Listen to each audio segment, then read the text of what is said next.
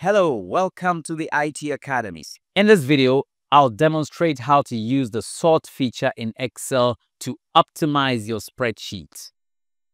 Sometimes we enter data in no particular order, and we may need to later arrange them in some kind of order.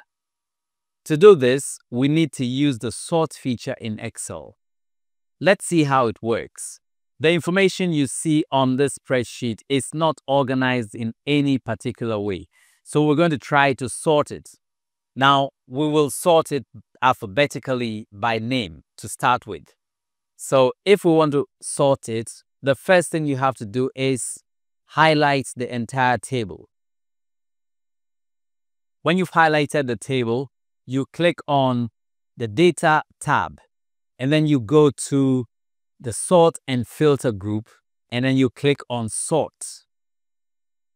Okay, so once you click on Sort, this dialog box will appear, and then you have to make some choices here. So what do you want to sort by? We want to sort this information by name alphabetically. So sort by what column? By name.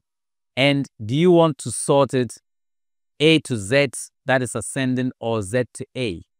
So I want to sort it Z to A. And then I click on OK. You see that the information has been sorted alphabetically here, starting from A. Okay.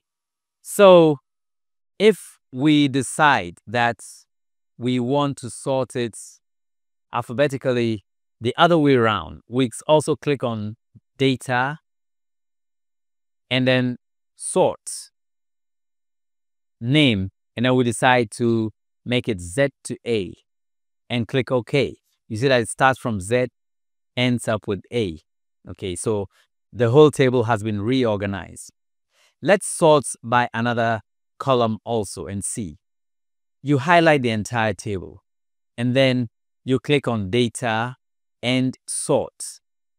So we're going to sort it by division. So I click division. This is the division column. I click on division and I select A to Z.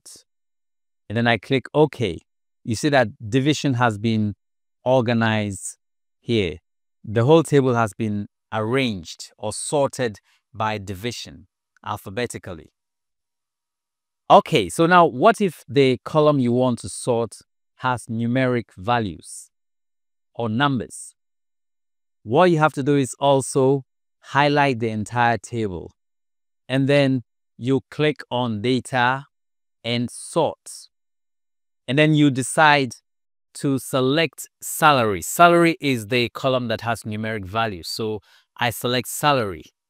And then because the contents of this column are numeric, it's not asking me for A to Z. It's rather asking me if I want the smallest to largest. So let's select smallest number to largest. You see that the smallest number comes first and the largest comes last. Let's do it again. Sort, and then we make it largest to smallest. And then click OK. You see that the largest number is on top and the smallest is at the bottom. Okay. So that is how we sort data in Microsoft Excel. I hope you liked this video. If you did, please give it a thumbs up. You can also type your comments in the comment section below. I would like to hear your thoughts on the video or any related subject. Don't forget to subscribe to the channel. Bye for now.